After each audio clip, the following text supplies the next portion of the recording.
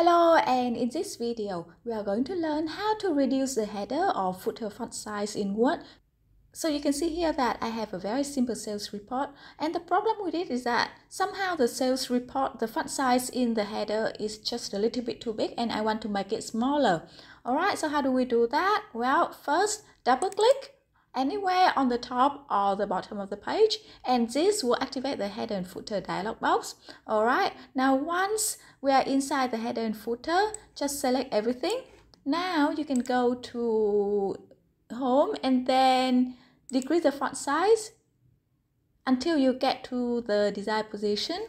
Or another way is to simply use the shortcut key, which is the control and the plus or minus sign. So if you want to decrease the font size, then use the control and minus sign.